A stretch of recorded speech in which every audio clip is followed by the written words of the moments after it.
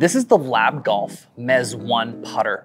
I just did a fitting for it, and to get it was about $900. This is my current gamer. This is a Ping Tine C. I got it off the rack at my local golf store. It's 300 bucks. I'm gonna put these two putters head to head to find out which putter gets better data and which one of these putters is gonna end up in my golf bag for this season. So I came across this L.A.B. putter on social media. I saw a video where they had, it's called a revealer. So they put it into a type of device where they can get putters to rock back and forth. And I was amazed in what I saw out of these L.A.B. putters. So for example, they grabbed a traditional blade putter, like a Scotty Cameron Newport 2, put it into this revealer. As soon as they took the weight off, the putter kind of moved all the way around. So if they were taking a stroke, this putter is moving like crazy. They put one of their L.A.B. putters in the revealer, and when they took it back and straight through, the face never moved and the putter didn't go all wonky. So right then I had my attention drawn to this Mezz.1 putter. I just showed you my Ping Tine C and it's a very similar shape. So previously I always used blades. And then last year I was having a lot of trouble with my putting. I went to the local golf store like a lot of you guys would and was rolling a ton of putts, and I must have used every putter on that wall, and I'd left with that Ping putter. Because it's center shafted, which I wasn't used to, it's face balanced, which I wasn't used to, I ended up having a really good, strong putting season. So when I saw this L.A.B. Mezz.1, I had to try it. So I'm so excited to test this versus the Ping. So this L.A.B. putter, L.A.B. stands for lie angle balance, and the lie angle balance is all specific to me. So before we were filming this video, we were rolling a couple putts. For me, it felt really good just standing over the ball. My producer Felix, he grabbed the putter and it didn't set up anywhere comfortable for him. It took him to get into my position for the putter to roll better. And this is what's really cool that L.A.B. is offering. You can do a putter fitting from the comfort of your own home. All I had to do was film myself. So I grabbed my normal putter, I do my setup, they give you all the instructions online how to do it, and I just do a couple putting strokes. Took 30 seconds. From there, I send them my video. L.A.B. has a technology that they can put that video into a software and they can find the proper lie angle balance based on my setup. And as soon as I took this out of the box, I was comfortable standing over it. Something else different that I'm not used to is this forward press grip. So on my Ping putter, I was using actually a Scotty Cameron grip. This is a Pistolero grip. It just fits really nice in my hand. Grips are so personal. So when I look at this L.A.B. putter grip, it's a way thicker, it's bigger, and I've never seen a putter grip like this, that the shaft doesn't go in dead center. It actually goes behind center, therefore creating more forward press. And so because it was different and unique, I really just wanted to try it. So we're using this forward press grip. So really I want to find out if this putter is going to end up in my bag. So what I'll do is I'll get 15 putts with the Ping, 15 putts with the L.A.B. We're going to use a TrackMan and RCT balls. So let's start rolling some putts. Okay, so I'm gonna start with the Ping Tine C, which is my current gamer, and I'm gonna get 15 strokes just so we can compare those to when I then hit the L.A.B. Okay, so we're looking at a 24-foot putt here. So I'm gonna just start putting with how I'm familiar using my Ping. I've made thousands of putts with this putter. Just left of it. So one of the problems that I've had for a long time in my putting stroke is when I take it back, I have a tendency to loop it back in and then I push out. So if you looked at a straight line, my putting stroke in the past has kind of come back, looped, and pushed out. And that's why I thought I wanted to go to a face balance putter to try to just go more straight back, straight through. But I find that my miss is still to kind of push the ball right, or I'll do the extreme and try to manipulate it and sometimes close my face to bring it back online.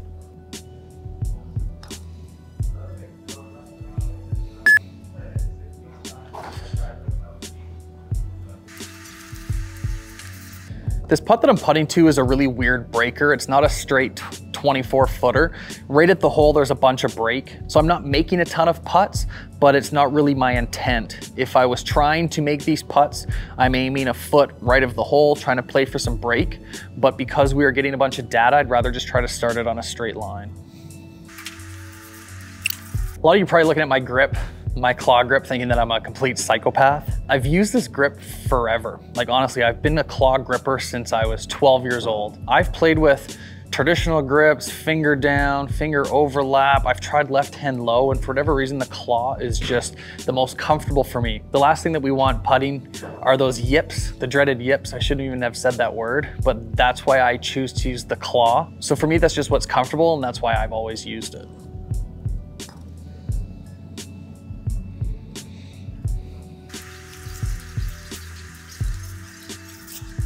Okay, I got my collection with the Ping. Now we're gonna move on to the L.A.B golf. So the biggest thing that L.A.B is talking about is forgiveness. That this is the Mezz.1. They also have the Mezz.1 Max. The Mezz.1 Max is 20% bigger.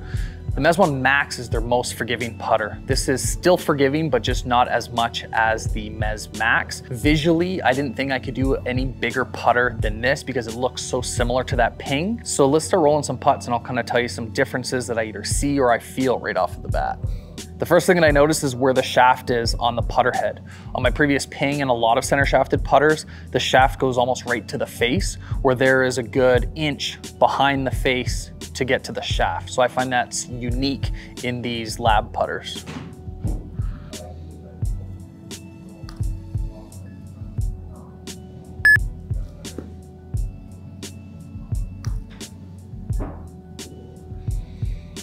I find off the face already it feels just a little clickier. I would say it's a harder or a firmer face. I wouldn't consider it to be soft by any means. I think the Ping is a little softer and it's a bit louder of a click when I make impact with the L.A.B.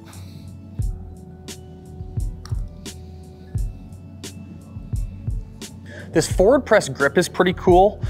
I find in my own putting stroke that I like to get set up. I do kind of a forward press as like my kickstart for my putting stroke. With this, I almost don't even need to do that, that forward press or that kickstart. It's just interesting, but I actually do like looking at it and it feels pretty good. So I noticed that the L.A.B feels lighter. Now it could be a combination of the graphite shaft versus the steel shaft in my Ping. This is an Acra stability shaft. They have actually a lot of different stability shaft options for you. So I went with the least expensive upgrade. So this shaft was only a $100 upgrade. The idea in a nutshell of stability shafts is they're much stiffer than steel. There's much less shaft flex. So for those long putts, they should be much more consistent than if I had a steel shaft, but we'll save a lot of that for a different video. It sounds like you're making more solid contact with that putter. Yeah, I wouldn't be surprised if I was making more center hits with this. So far off the bat, that's what it feels like anyway. Sounds like it.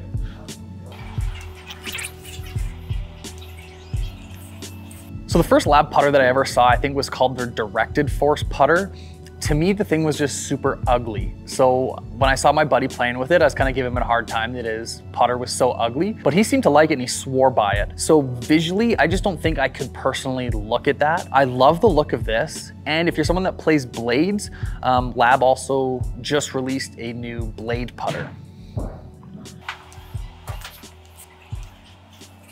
So guys that I can think of using L.A.B golf on the PGA Tour, most notably would be Adam Scott is using a L.A.B putter. And then most recently, Charles Howell just won on the LIV Golf Tour using a L.A.B putter. So they're definitely making waves on pro golf.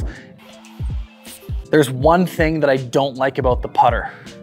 One thing so far. I can't pick the ball up with the putter.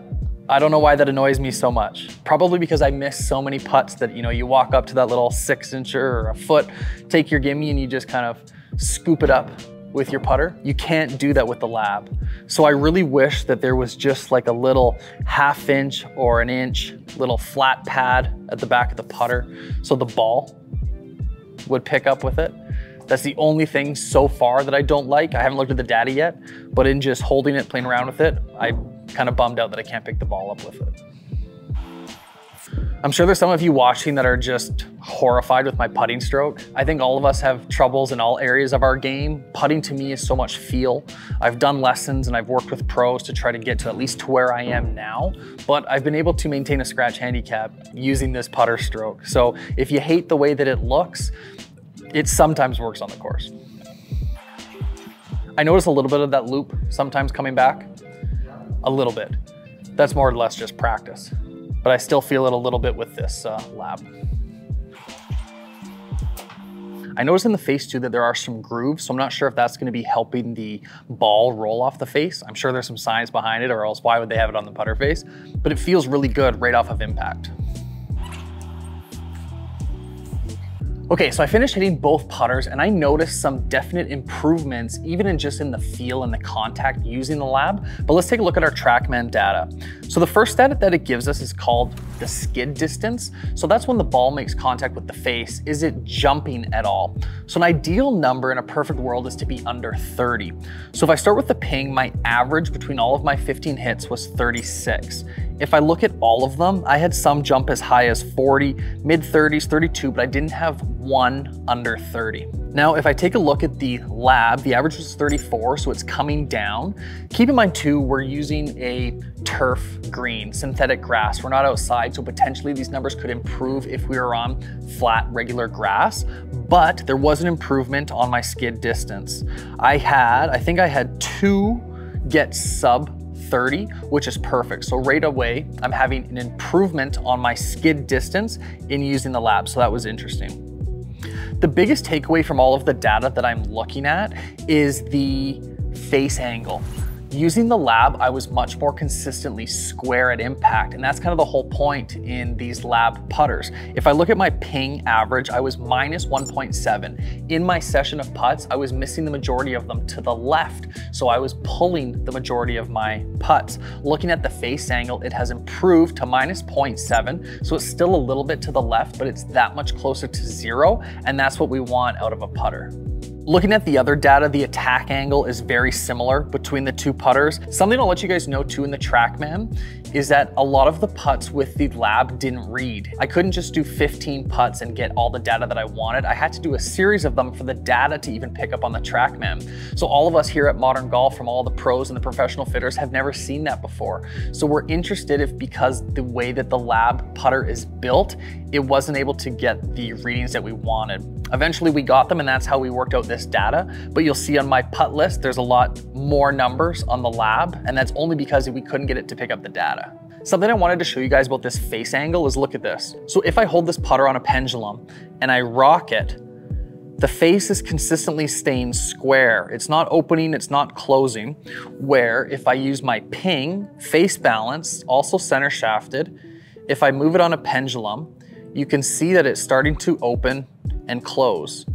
In that session and hitting both putters, they felt different for sure. My ping is a much softer face, where the L.A.B is harder and clickier. I found it to be much more stable. For me, from how it looks to how it feels, I think it's a no-brainer that this is going in my bag. So I am excited to see what my golf season looks like now with a new putter in the bag. If you follow along on my journey, or you follow me on Instagram, I'll share a ton of updates on what's going on with this L.A.B putter, but it's definitely going in the bag, so super excited to be gaming this. Something that I do for the channel that I really try to grow the community is I try to give you guys discounts and deals on all of these products. This video is not sponsored, but I reached out to L.A.B Golf and they're willing to give all of you guys 10% off. So what I'll do is I'll put the promo code in the bio, and if you're interested in getting fit for a L.A.B putter, then you can use that to just get more savings. That was a lot of fun doing a putter review. The next thing that we have on our channel is our 2023 driver bracket coming up. And if you want to see the 2022 driver bracket, you could check out this video series right here. That's where we tested all the drivers from last year. And I'm so excited to test these new drivers. Thanks again for watching this video. Check in with you next time.